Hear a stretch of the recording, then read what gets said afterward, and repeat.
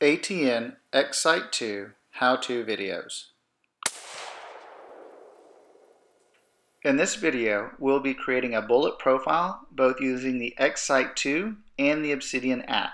To start, go to Settings, Profiles and Zeros. From here, you'll select the current profile or any other profile you wish to edit. Under the profiles, you'll enter first the drag function. Most common is G1 or G7.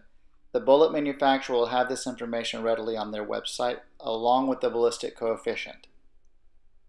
For our example, I'm using a 223 bullet with a ballistic coefficient of 0.21 and a bullet weight of 55 grains.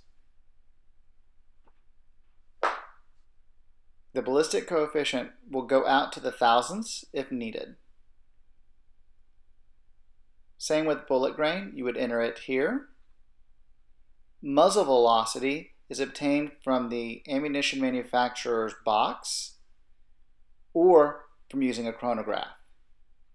Next is your zero range, and this is critical if you use the ballistic calculation. You must enter the distance to zero when you sight your rifle in.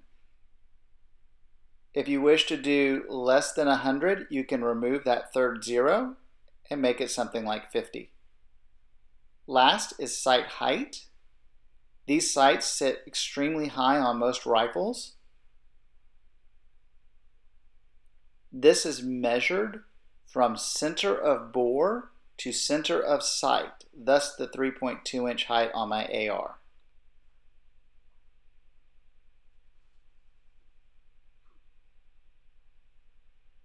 I have found typically that on a bolt action it's closer to 2.5 to 2.75. Next, we will use the Obsidian app to enter the same information. We'll make the assumption that you've already connected the Wi-Fi to your X-Sight and to your phone.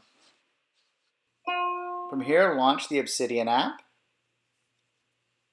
Connect to your device. Go to the Profile settings. Select the current profile.